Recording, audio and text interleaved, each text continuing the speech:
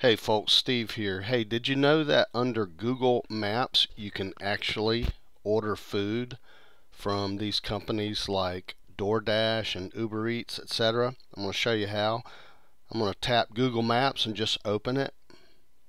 Now I've already got one located near me. It's Kentucky Fried Chicken. There it is. Now if you'll tap the KFC and open up the bigger window, and scroll down just a little ways, you'll see in the middle place an order. If you'll tap place an order, it will let you continue, and in this particular case KFC has teamed up with DoorDash, GrubHub, and Seamless. So let's just tap DoorDash.